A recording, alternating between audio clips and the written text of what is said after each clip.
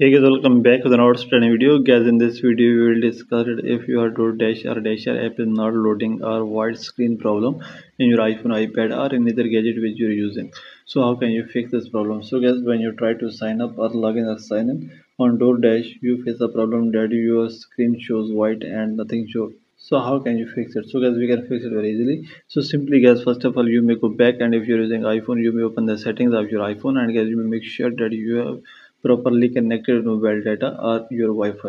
So if you have a weak internet connection, then guys you will face this problem. So you will make sure that your internet is working properly. Then guys you may click here on screen time, and here is the option of content and privacy restrictions. So you may click here and you may turn this off because due to some restrictions this error occurs. Then go back again, and here is the option of general. So you may click here and click on software update and update your iPhone or iPad to the latest iOS version. Then guys you may scroll it down, and here the option of iPhone storage. So you may click here and you may open Dasher app from here, and then guys so you may open this app and upload this app and install it again.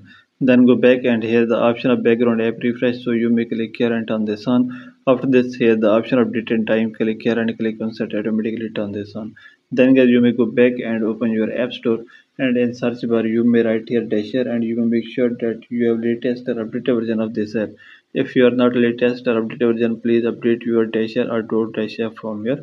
Then guys you may go back and you may just restore your device and check that your problem will be fixed. So by all these methods guys you can fix it very easily. So this is the video guys. For more videos please subscribe our channel.